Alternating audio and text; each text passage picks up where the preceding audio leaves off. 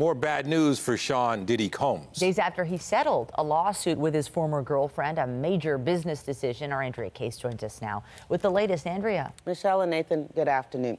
Well, one sex assault lawsuit settled in just 24 hours.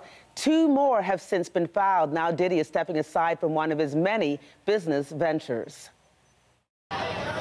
A major force in the music business, Sean Diddy Combs is listed as a billionaire in Forbes magazine. But today he is separating himself from one of his business ventures.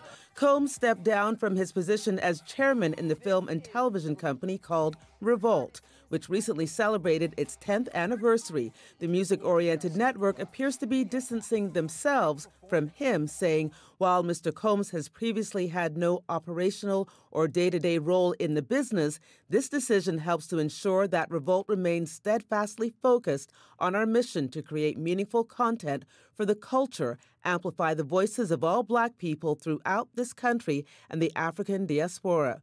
The move is indefinite. Diddy began his career at the entry level as a talent director, then the creator of Bad Boy Records 30 years ago. There he helmed the careers of some of hip-hop's biggest names, Notorious B.I.G., Usher, and Mary J. Blige, in addition to his own multi-platinum music career. The 54-year-old has a partnership in wines and spirits, co-founded a Harlem prep school, and a clothing and lifestyle label.